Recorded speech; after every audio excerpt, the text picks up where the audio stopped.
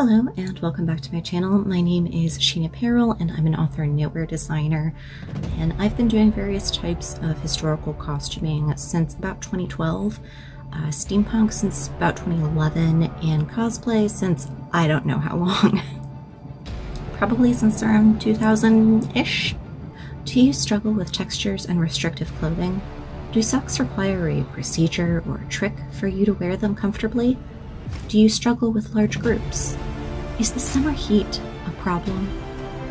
This is a video for people who are curious about costuming, who want to get involved in the community, but have questions or concerns about challenges that make them feel like they might be unwelcome.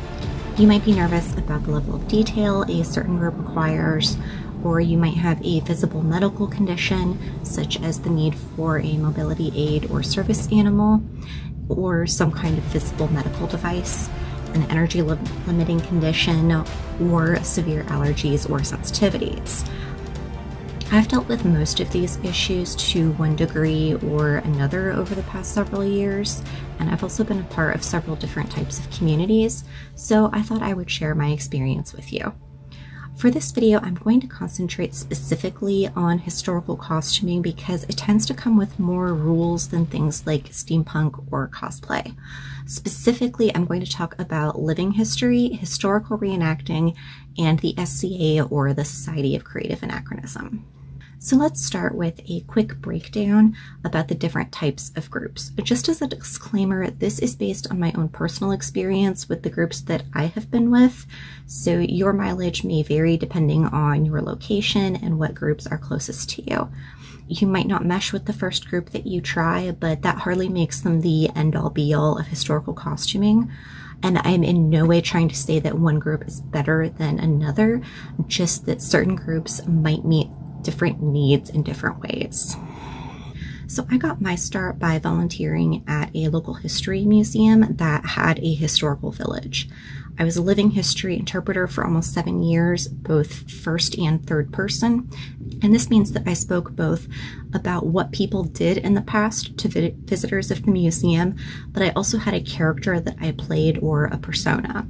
This is sometimes called an impression or a variety of other things depending on the group. At the museum, I did 1860s, 1890s, and World War I. When I started volunteering, I was fine, but through my time there, I had chronic bronchitis and then developed several of the chronic conditions that I still struggle with today. As a result, my experience varied a lot during my time there. The main thing that helped me was making sure that I spoke to whoever was in charge of the volunteers or the village that day, communicating my needs in terms of breaks, or if I needed to be in an air-conditioned building if it was very hot, and making sure that I had everything I needed with me for my comfort and my health. This was a fairly casual position, but just how relaxed it could be varied depending on who was in charge and what the event was. They were starting to get a little bit more strict when I left, and there were different rules for paid employee interpreters and us volunteers. In general, anything modern had to be hidden or out of sight. This could mean covering monitoring devices with collars, partlets, long sleeves, or other parts of your costumes, removing nail polish, and non-period appropriate jewelry like modern watches, stud earrings, facial piercings whenever possible, tattoos, dyed hair, etc. Some costume pieces were provided by the museum, but it was kind of a crapshoot in terms of what would fit you and what coordinated. So if you wanted something in your size and in your style, eventually if all the volunteers would start making their own costumes if they were going to be there regularly. Now, this is a totally different case for the people who just showed up for our holiday events or like the one-off events, but the people who came in on a weekly or monthly basis usually had their own costumes, or at least partial costumes. Now, none of us walked in with a full wardrobe right off the bat, so you might start off all in museum kit, and then the next time you'd have your own skirt and then your own shoes, and then you would just be using a couple of accessories from the wardrobe, like a shawl or a hat or something. And slowly over time, you would build up your kit. And it's the same thing with a lot of different reenactment and historical groups that you add to your wardrobe over time. I've been a member of the SCA for about a year now, so I haven't been to a ton of events, but I can say that I have a pretty good feel for the level of costume detail, which is extremely variable. It ranges from people in leggings and oversized t-shirts with belts approximating a tunic and hose for the medieval period, to extremely detailed hand-embroidered gowns that were made using historical practices and expensive, carefully sourced materials, to everything in between. No one bats an eye if an 11th century peasant has green hair or if an ancient Egyptian is speeding around in a wheelchair. The main thing is the camaraderie and love of history and learning. And so the SCA, it's kind of a cross between living history and cosplay. It's not middle ground. The SCA goes up to the end of the Tudor period, around 1600, 1601, and covers all of the history up to that point. So you'll often see Vikings eating lunch with Hellenistic Greeks, a Chinese courtesan, a Spanish conquistador, and a samurai. All periods, cultures, and countries welcome. As long as you are trying and learning, that is all that matters. Garb is optional but highly encouraged at most events, and some events even have loaner garb available if it's your first time visiting. All of this depends on what kingdom, barony, principality, or other subgroup you fall into, and how that particular group is organized, and also just how big it is and what their resources are like. But in general, everyone is welcome regardless of experience or knowledge level. Even more casual than the SCA are social groups. You can usually find these on places like Facebook or meetup.com or other social media sites, and they're really just people who enjoy making costumes and hanging out together in them. The rules of the group can vary widely, but make sure that you check the requirements for the one that you're interested in. Don't be afraid to ask questions. These groups are usually era specific and could be as broad as the Victorian era, all the way down to a particular decade or specifying a class or role, like suffragettes of the 1890s. Usually they aren't that specific though. The last group that I want to talk about is historical reenactors. These are typically battlefield groups, so they concentrate on a specific conflict, like the American Revolution or the Civil War. They usually have the strictest requirements in terms of costumes, speech, appearance, etc. But in most cases, if you have some kind of disability or you still have your modern haircut or something, they aren't going to kick you to the curb or take away your hearing aid or say that you can't participate if you're showing up using a cane. Again, the rules are going to vary from group to group and situation to situation. If you're brand new, they're going to be more lenient than if you've been coming for 6 months. But make sure that you do your research first on the group because, like I said, they can vary widely. For the SCA, social groups, and historical reenactors, there's usually someone in the group assigned to talk to new people about what is expected. And in the SCA, we call this person the châtelaine or sometimes the steward. And this person organizes meetups and helps new people get settled into the group and figure out if they need garb for their first event, what they can borrow, what types of behaviors are and aren't allowed, and if the site is going to be accessible for them. They also help arrange additional accommodations if necessary. I haven't been part of a reenactment group myself, but I have interacted with them through my work at the museum. Reenactors are by far the most hardcore history nuts out of any of the groups that I've listed. And I've rarely, if ever, seen one of them break character. They have a reputation for being nitpicky and occasionally taking things a little too far. This can be particularly true of Civil War groups. However, as I said before, every group is different. Most of the reenactors I have spoken to are absolutely lovely people. And across the board, the historical costuming people I have met and worked with in the last 12 years have been the kindest, most caring, accepting, and open-minded people that I've worked with, regardless of the era that they portray. Also keep in mind that some reenactors intentionally play unlikable or problematic characters in order to teach about the less savory side of history. For example, Confederate soldiers, slave owners, plantation owners, that kind of thing. So know that who they are themselves can be very different from the character that they are portraying in an educational context. Personally, I am a socially awkward panda, and I love doing first-person interpretation, but I'm often very bad at staying in character, especially if a member of the public asks me something that I know the answer to, but my character would. Okay, so now that we have covered the different types of historical costuming groups, let's look at some of the accommodations that I have made or seen over the years to keep myself and the people around me comfortable and healthy. I'm going to talk mostly about women's or female presenting clothing for this, specifically European clothing, just because that is my area of expertise, well, European and American. For the bulk of history through the Western world, women's clothing tends to be a lot more restrictive, and modern people think of the challenges involved in historical costuming. They're usually thinking about things like corsets.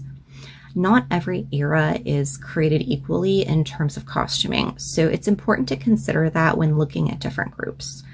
You might also find yourself dead set on a specific era, but feel that you can't manage it. There are a lot of ways to work around everything. So let's start with the obvious. Corsets, stays, and in general, these stiffened structural bodice pieces that gained popularity in the 1400s all the way up through World War I and the invention of the girdle. I could go off on a whole rant here about how corsets are not as bad as media makes them out to be, but that's another video. I will link to a blog post I did about that down below. I do encourage you to try the historically appropriate version of a costume before trying to find an alternative, just because, especially with foundation garments, there is often a reason why they exist other than just the silhouette. Corsets and stays don't just shape the body, but they support the weight of the garments, which are often quite heavy and would sag or do strange things without them. They're also great for things like tucking ice packs down your bodice in the summer to stay cool, and can help with some types of back pain. If it's an absolute no-go for you, don't worry. In most cases, you'll need to switch to a lower class persona, like a farmer, a merchant, or craftsperson who wouldn't be able to afford those heavy garments or have the skill involved for corsetry. Other alternatives include looking at Regency era England. Short stays were popular then, which can be approximated with a sports bra or other modern garment. Or looking at counterculture movements such as the aesthetic dress or rational dress movements of the 1870s to 1890s. I make sure that all of my costumes are lined. If we're talking about SCA era clothing, so the pre-1600s, then you're probably going to be looking at something from pre-1400, but there's a lot of variation here.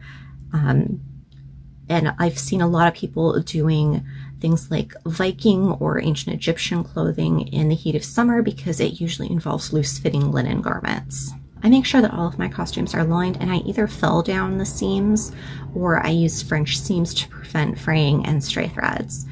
I use a nice muslin for the lining, and for all the undergarments, I find the softest material possible, often old bed sheets that are either pieces from sets that we have purchased that we won't use. We never use our top sheets, or there's something that I've thrifted. The materials you pick should be of a natural fiber, if at all possible.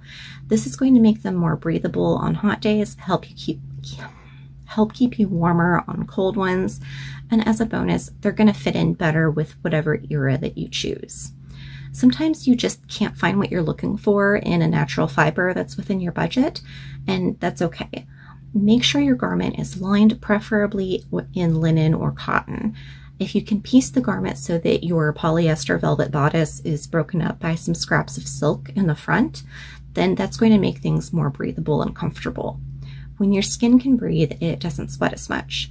When it does sweat, that moisture can evaporate quicker and it gets wicked away.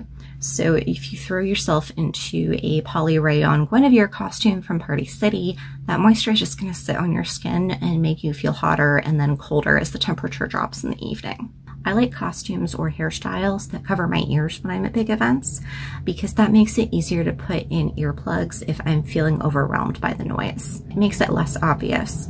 Usually a hat, hood, or hairstyle takes enough of an edge off of the sound for me that I don't need them, but for big, unfamiliar places, I do like to carry earplugs with me just in case. The other key here is your basket or your kit, the stuff you bring with you that you aren't necessarily wearing. Most female presenting people and some male presenting people at these events carry a basket instead of a purse or bag, and a basket is super versatile. When I was at the museum, I used this basket. So it has a lid, and I knit a cover for it because there's actually a logo on top that pegs it as not being from the Victorian era. The thing I love about that basket particularly is it has a flat bottom and a lid. I had a large handkerchief inside to help line it and keep things from falling out through the bottom. And I could keep my meds, my water, a snack. I've even been known to stick a drink in there with like a can cooler on it or something just to help keep it cold. Even just like a glass of ice that I can pick out when no one is looking. That's also where I keep my knitting, which for me is like a fidget spinner. It helps keep me calm when I'm anxious and gives me something to do. It helps tame my ADHD and my anxiety at the same time, so double win. The other great thing about historical costumes, especially pre-1800s, is giant tie-on pockets. No need to carry a bag, you can just stick everything in your pockets. If you wear glasses, like me, most places aren't going to take them away from you or say that you can't wear them. If you want more historically accurate frames, however, check out sites like Zenny. This is not sponsored, but that's where I get all of my glasses from, and I've had a couple of frames in the past for living history that were suitable for the 1800s. They weren't spot on, but they were close enough. A simple round frame in silver or gold usually passes the glance test, i.e. I glance at you and don't immediately think that you're from 2024. Remember that we're just trying to suspend disbelief here. Also, no one is going to get mad at you if you need tinted lenses. Some tinted lenses did exist in the Victorian period, so if you need something to prevent migraines, don't worry about it, and you can add tinted lenses to historical looking frames if you're someone who can't function without sunglasses. In more casual groups like the SCA, even modern sunglasses are okay, though wearing them in costume at a reenactment might get some sidelong glances. Overall, the point I'm trying to make here is do what you need to stay safe and stay healthy. And don't forget the sunblock. Really, don't forget the sunblock. The number one best piece of advice I can give you, other than making sure that your costume is well fitted and made of natural fibers, is to get good shoes. Usually if they are solid black or brown and don't have zippers, no one's going to even notice them, even at stricter events. If you're not sure what the best option for your period is, feet often don't appear in portraits, go with simple black or brown ballet flats. If that's not an option for you, pick the most comfortable pair of shoes you have that you can stand or walk in if you're mobile. Usually there's a lot to see and do, and no one wants wet feet or blisters. Ask the organizer about the terrain of the event, indoor, outdoor, on a hill, etc. And make sure to check the weather in advance. If this means wearing bright yellow running shoes, then so be it. If you feel really self-conscious about it, you can always use your skirt to hide them when you sit down and make a note to order the same pair in multiple colors in the future. I have seen such a variety of footwear, believe me, no one cares most of the time. And if you're playing a lower class person, you can often get away with going barefoot, if it's safe to do so. If somebody's going to make a big deal about it, then they're probably not the right group for you to begin with. The best way you can accommodate for your sensory and health needs is by knowing the venue and the host. Your first foray into historical costuming might not be that comfortable, but hopefully knowing some of these tips can help make it easier on you. And the more that you're with a group, the more you'll learn specifically what helps you in each type of gathering. Disabled people have existed for as long as there have been people. While some conditions we have today might not have been recognized in the past, like autism or ADHD, or went by another name 100 years ago, people with disabilities did exist, and it's important to show that, especially in living history and historical costuming spaces. Medical care today means that more disabled children live to adulthood. More adults are able to live comfortably and independently with minimal care, and lack of funding for mental health treatment in this country means that we are no longer shuffled off to asylums or locked in attics at the first sign of defective behavior. Pros and cons.